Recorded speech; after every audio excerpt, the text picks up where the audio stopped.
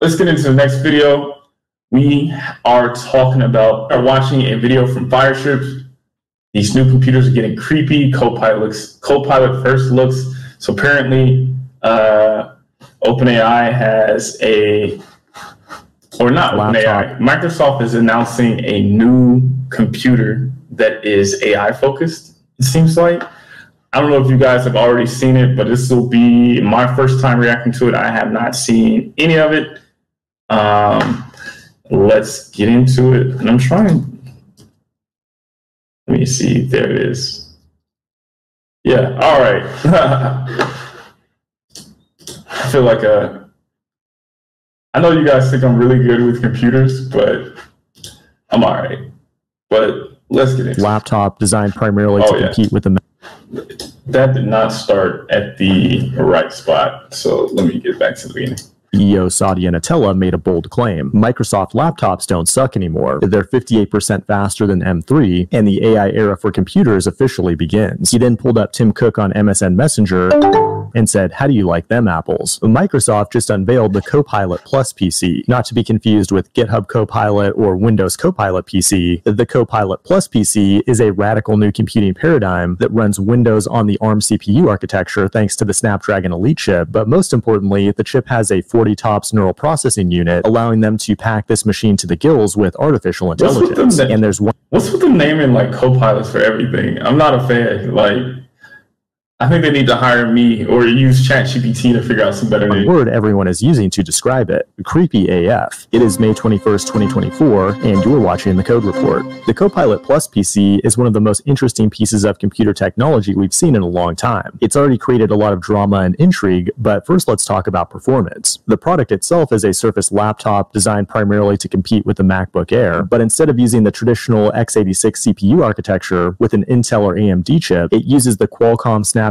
Elite chip with the ARM architecture, which can achieve far better battery life and run all your apps without overheating your groin. Microsoft claims it's 58% faster than an M3 chip on a MacBook Air and up to 0% faster than the M4. But there's some major trade-offs here. For all of history, any app running on Windows has been designed to run on the x86 architecture, and that means many applications simply won't work on these ARM-based computers. As of today, apps like Chrome and Microsoft Office will work, and even Adobe Photoshop, but other apps... I'm already calling that this seems like a fad and it's overhyped. Like Adobe Premiere don't even work yet, and there's tons of other software that likely won't work on Windows for ARM for a long time. However, there is an application called Prism that emulates ARM for x86, which is similar to the Rosetta emulator on Mac. Now, when Apple made the switch to ARM with Apple Silicon, they basically told everyone to start developing for ARM or GTFO. Microsoft, though, can't exactly do that. Going forward, they're going to need to support both ARM and x86 for the foreseeable future. And another thing to keep an eye on is that Intel is developing the Lunar Lake chip, which apparently could bring x86 back to laptops. But the big question here is, why is everybody calling the Copilot Plus PC creepy? Well, it has nothing to do with performance. The most interesting feature of this device is something called recall. And by recall, I mean total recall. It's constantly taking snapshots in the background of everything you do on your computer. When the pixels change enough, it takes a snapshot and stores it on device, while also using on-device image classifiers to determine what's inside that image. I, for one, actually think this is really cool. Like, I could ask it, "Hey Copilot, what's that video I was working on a few weeks ago where the operating system has a logo of a penguin?" And instead of manually searching through my file directories like a caveman, the Copilot could just automatically find that file and open it for me. They're pretty cool, but this also... I'm not gonna lie,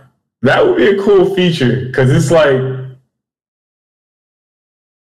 if I could talk to my computer like an assistant, I definitely would. I lose files, and sometimes I remember things in the moment, and if it could come get that for me, like, I think that'd be pretty lit.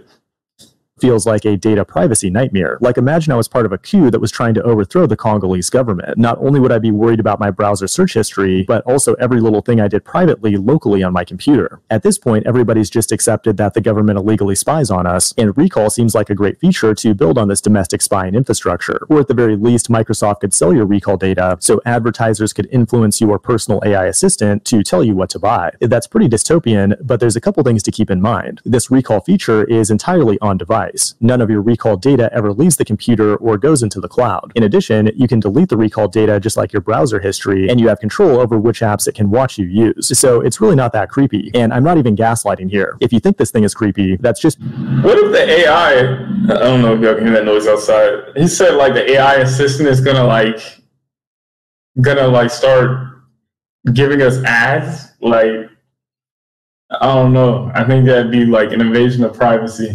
Because you're a crazy paranoid person. Copilot plus PC is your friend, and gaslighting is not real. But now here's the creepiest thing of all. This device almost had the voice of Scarlett Johansson. The DNA of who I am is based on the millions of personalities of all the programmers who wrote me. Because one of the AI models on the Copilot Plus is GPT-4o. Sam Altman, inspired by the dystopian movie Her, reached out to Scarlett and asked her if they could clone her voice to use for their AI. She was like, "No, dude, that's creepy. Leave me alone or I'm calling the cops." Sam was like, "I didn't mean it like that. I'm happily married," and agreed not to clone her voice. However, when GPT-4o dropped last week, you may have noticed the uncanny resemblance to Scarlett Johansson. Color me intrigued.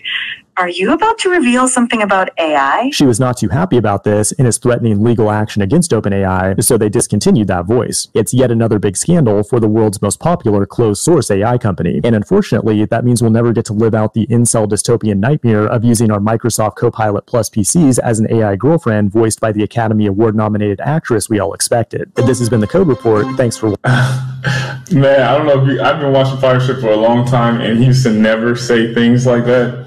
Like, it would just be straight information. And so, I don't know. I think that's part of the content creation journey. But AI PC, I think, would I get one? I would love to play with it. I don't know if I would like use it right now. Like, honestly, I use AI a lot on my job. I use for ideation. I don't use it to necessarily complete any task at my job completely, because it would be really bad at it. But I'd be curious to see how far, if this could be useful. It definitely does seem like a fad. Like that one use case that he was talking about, I would say would be a rare use case. Would it be worth the price? Like, I already have a laptop. And yeah, not sure.